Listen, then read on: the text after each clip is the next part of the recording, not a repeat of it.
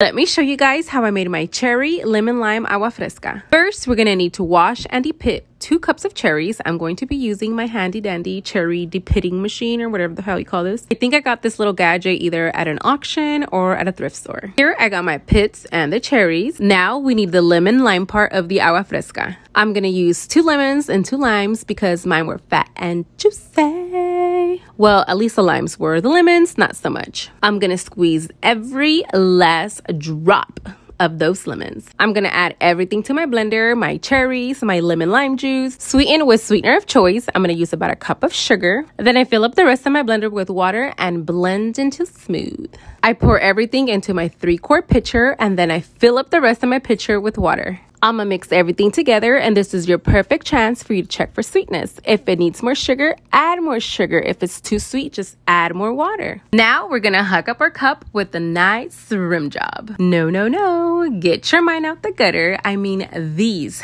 type of rim jobs. I have original, mango, and watermelon, but we're going to go with the original. You can also get your own rim jobs by going to their website and using Nanajoe for a 10% discount on your first purchase. I'm using the original rim dip because I didn't want any other fruit to come in between me and my cherry lemon lime. Now I fill up my favorite cup with ice and pour myself some delicious and refreshing cherry lemon lime agua fresca. I'm just gonna do the most with my garnish. I'm gonna add some slices of lemon and lime and some to my rim also, but those are gonna be dipped in my mix of powders. Now, if you want to take this drink to the next level, instead of adding water, you can add some sparkling water so it can take you, to back in the days when the gas station used to sell that cherry lemon lime soda. Anyone? No? Okay, bye.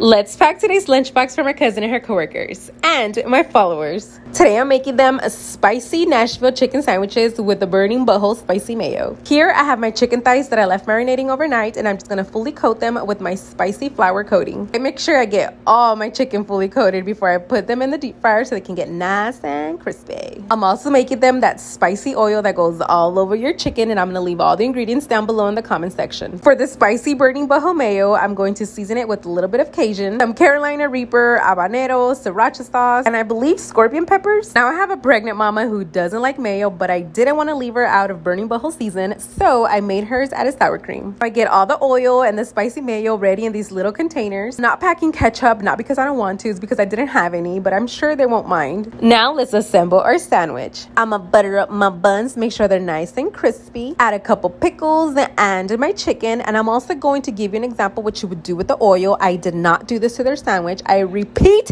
I did not do this to them. This was for my son. I put everything separate for them so that their chicken doesn't get soggy. And I'm just gonna wrap it in some parchment paper and put it in the foam box. I know I told you guys before that I wasn't liking how my fries were coming out, so I'm trying different styles, and I actually like this one. So I think I'm gonna stick with this style. I just season it with some Cajun and chicken seasoning. Today's option was between a soda and a chocolate horchata, and they all chose the chocolate horchata. I think I might stop buying sodas. Now I'm just gonna get everything ready for them so they come and pick up during lunchtime.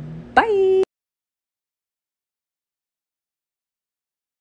Let me show you guys how I made my chocolate horchata. Here I got about a cup and a half of rice. I'm gonna add 2 cinnamon sticks, and for the chocolate we're going to use chocolate abuelita. We're using a puck, I guess, a puck and a half. I don't know what the hell to call these. And if you don't want to use abuelita chocolate, you can also use ibarras. I know there's gonna be a lot of people in my comments talking to your papas. Just use what you have. Add some water and soak overnight. We'll also need sweetened condensed milk and evaporated milk. The next day in the morning I throw everything into my blender with a can and a half of evaporated milk and a can and a half of sweetened condensed milk and 2 cups of vanilla flavoring. Fill up the rest of your blender with water and blend until smooth. Make sure that before adding it to your pitcher, you strain this mixture because there's gonna be a lot of rice granules, particles, I don't know what you call them. I put everything to my 3-quart pitcher and then fill up the rest with water. Mix everything together, and this is the perfect time for you to check for sweetness. If it needs more sugar, add more sugar. If it's too sweet, just add more water. Now I didn't know how to garnish it, so I figured I would just put a little bit of leche Nestle on the side, because I didn't want my teeth to fall off. And then I dip my cup in a little bit of grated chocolate abuelita. Now I'm just gonna fill up my favorite cup with ice. Don't know why I have 2 clips of that. And then pour myself some delicious, creamy chocolate horchata. I must confess though, when my son saw this in the fridge, he was like, "Mom, why are you selling people chocolate milk?" He was like, "Why can't you be normal and just sell regular horchata?" Little does this kid know how crazy his mother is. Anyways, guys, hope you like this recipe. Bye. Let's pack today's lunchbox for my cousin and her coworkers and my followers. Today I'm making them barbacoa queso tacos.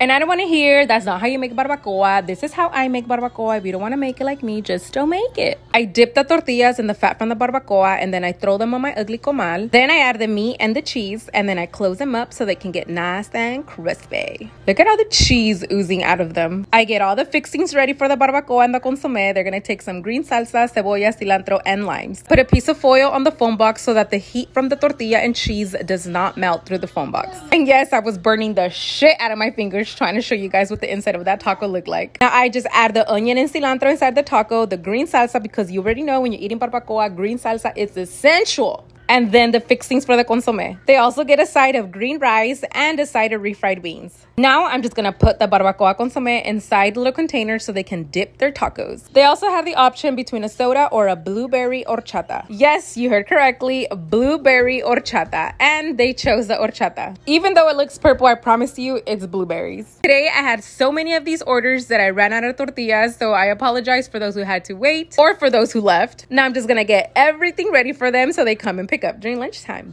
Bye.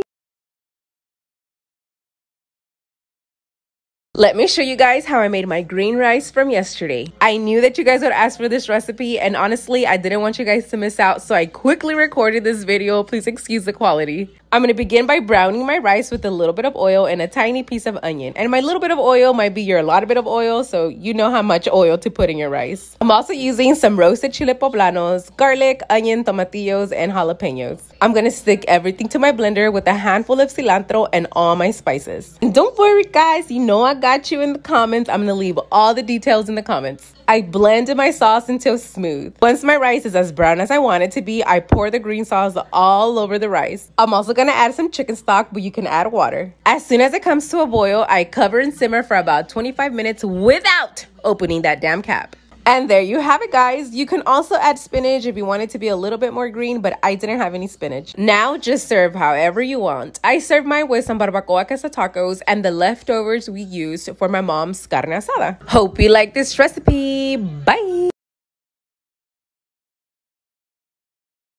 Let me show you guys how I made my blueberry horchata. Here I got about 1 1/2 cups of rice and I'm adding 2 cinnamon sticks. Somebody here told me to try toasting my rice before soaking it, and girl, let me tell you, I don't think I will ever not do it this way. It gives your horchata more like a nutty taste, so toast your rice, girl. Once the rice and the canela stick got a little toasty, I'm gonna stick it back to the container where it's going to soak, add some water, and soak overnight. Now for a blueberry horchata, you're gonna obviously need blueberries. I'm gonna use half of the container and then a handful more for garnish. I cut the pieces small enough so that they fit through the straw. You also need a can of evaporated milk and a can of sweetened condensed milk. Add everything to your blender, your rice, your blueberries, your sweetened condensed milk, your evaporated milk, and about 2 tablespoons of vanilla. Fill up the rest of your blender with water and blend until smooth. I'm actually going to blend this twice just to make sure that there's not a lot of that rice granules left over, and I strained it. I pour everything to my 3-quart pitcher and then fill up the rest of the pitcher with water. And don't worry, guys, the water is not dirty. I was just using the same blender cup because I wanted to get everything out of it. Throw your garnish in there and mix, and this is the perfect time for you to check for sweetness. If it needs more sugar, add more sugar. If it's too sweet, just add more water. Fill up your favorite cup with ice and pour yourself some delicious and refreshing creamy blueberry horchata. Now, who would I be without trying to do the most with my garnish? So I'm just gonna skewer some blueberries and stick it in my cup. Question though, why is it called a blueberry when it's clearly purple? And I always try to put a matching straw, but I refuse to put the blue one. I had to put the purple one. And there you have it, guys. Hope you like this recipe. Bye.